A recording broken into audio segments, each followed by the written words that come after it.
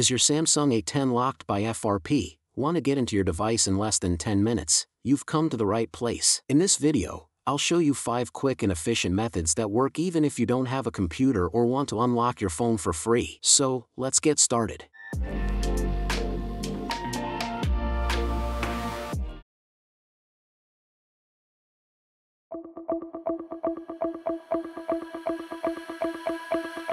If you're wondering whether there is a code to bypass Samsung A10 FRP lock, the answer is yes. Step 1. Swipe up on the lock screen and click the emergency call icon on the screen. Step 2. Next, dial ###pound 0852 pound *# or *# pound 4636 pound *#*. Enter the code as many times as you can until your phone no longer displays Google account verification. However, this method doesn't always work. The Google FRP code has a success rate of only 50% and is better suited for lower Android systems. Additionally, multiple frequent operations may also lead to irreversible damage to the system.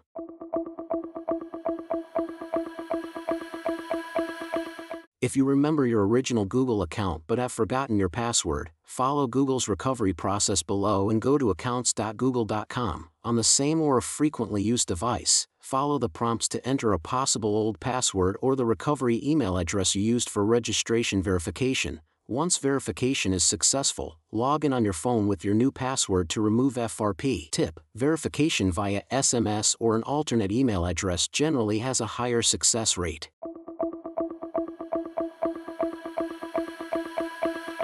If your phone is logged into your Samsung account and remote management is enabled, you can log into the Samsung account portal, find iMobie.samsung.com. If your device is online and recognized, you can use the unlock function to remove the lock.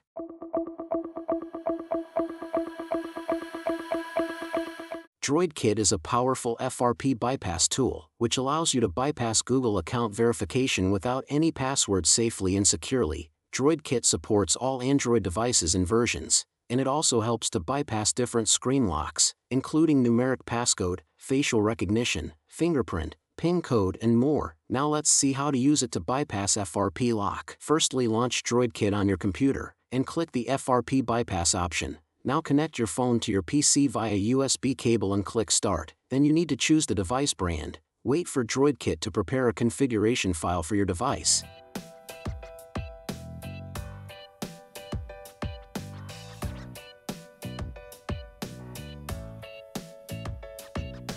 Then select your Android system version and click Next. Now follow the on-screen instructions to complete some settings on your device.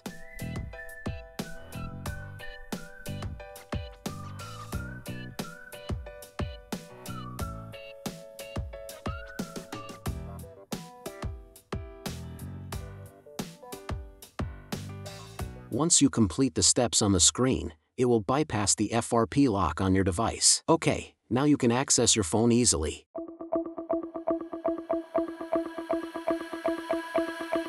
If none of the above methods work, you can bring your phone, purchase receipt, and your ID to an authorized Samsung service center. After verifying your credentials, the service center can usually help you unlock your phone through legitimate channels or provide further advice on what to do next. That's it. DroidKit is the safest and most effective choice, especially if you need to bypass FRP or forget your Google account password. Want to easily unlock your Samsung phone? Just try DroidKit now. If you find this video useful, like it, share it with your friends, and subscribe for more tech tips. Until next time.